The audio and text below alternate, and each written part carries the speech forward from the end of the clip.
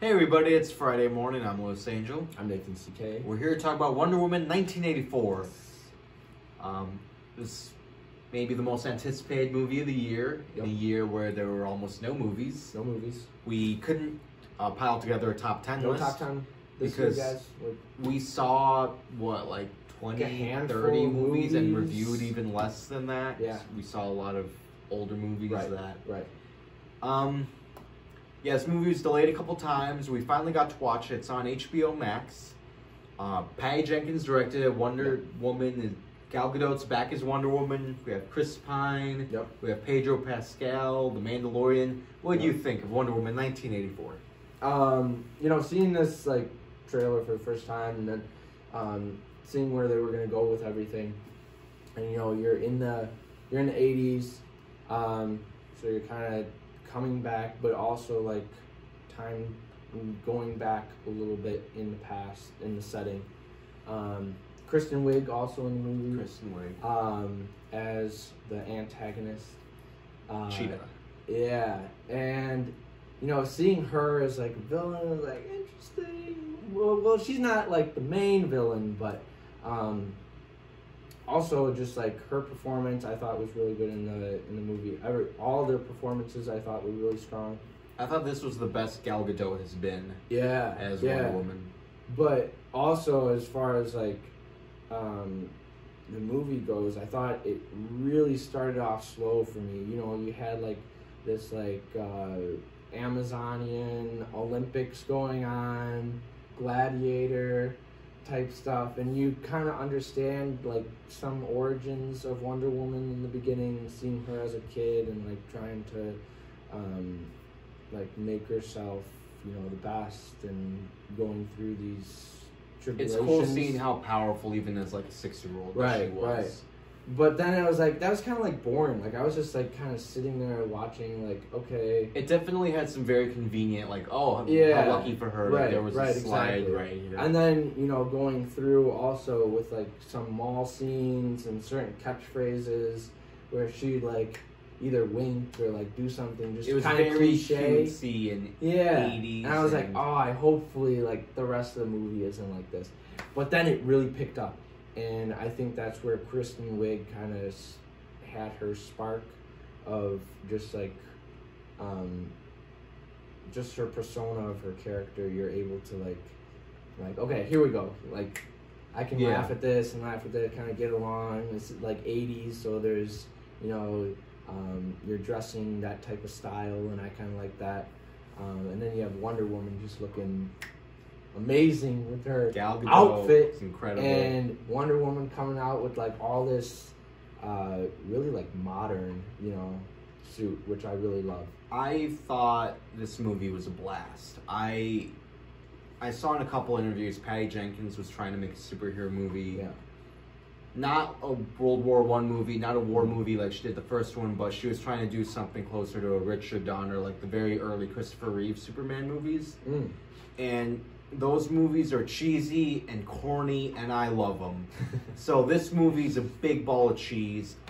I absolutely loved it. It's corny in the best of ways.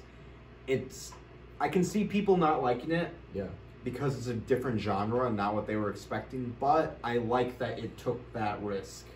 Yeah. That Patty Jenkins, when she went up to the plate, she really swung for the fences. And is it a complete home run? I don't think so, but I think the movie's a strong triple. Yeah. I had a lot of fun with it. The action scenes I thought were really good. I love that she made a point of Wonder Woman, more than beating the bad guys, she's saving people too. Right.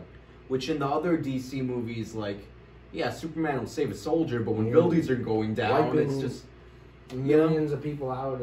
I love that Wonder Woman tried to save everyone that she could save. I love the resolution with the Chris Pine coming back as Steve Trevor. I love the resolution of that arc right there. Yeah. I thought that was a great scene, followed by a pretty, I thought, awesome scene of Wonder Woman using one of her powers we hadn't seen her use before. I loved that. I did think the score a few times. I'm oh, you pulled that from Batman vs Superman, or you pulled this from this other movie. And it's in the moment, it was working for me, but later on, I'm I wish you'd done something original right there. Mm-hmm. And I love the resolution of the movie as well. Yeah, me too. I love that it comes down to heart. Yeah. More so than anything else. So, and Pedro Pascal I liked. And I don't know, the third act is very cheesy. It's very corny, but I really enjoyed the movie. But yeah, I did too. Like when you pick up through like after the first half, I think it's really good. Really I good. straight up had a blast. And it's almost like, you know, Thor and like some of the Marvel movies where it's getting less away from the seriousness, which I think DC has a hard time with, where it's like always being really serious. And that's where like Marvel is so great because it's comedic and it's fun and you're happy and you have all these characters that you can get along with and just like it's just a fun movie. It's entertaining.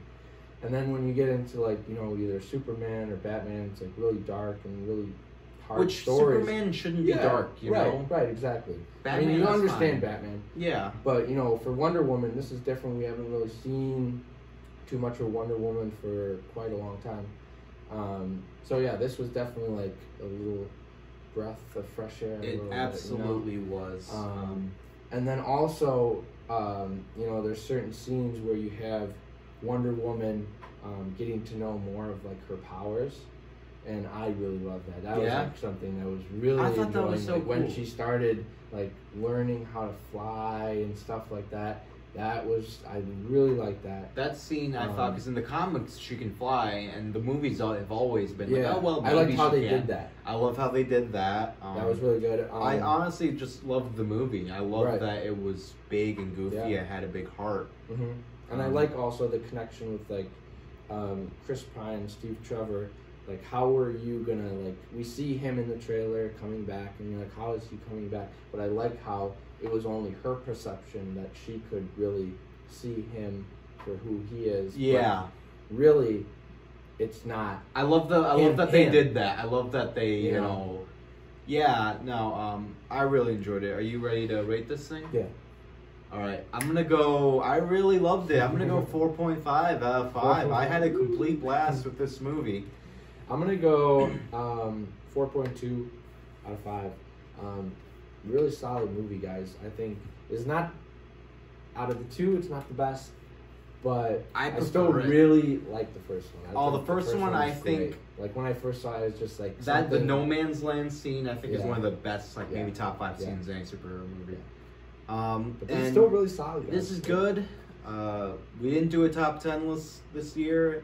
Hopefully next year. I think I gave Wonder Woman. I hope so. I think I just gave this movie the high score, so I guess you win. Yeah, I guess you win. All right, guys, that's the review. Like, comment, and subscribe, and we hope you have a good 2021. Yes.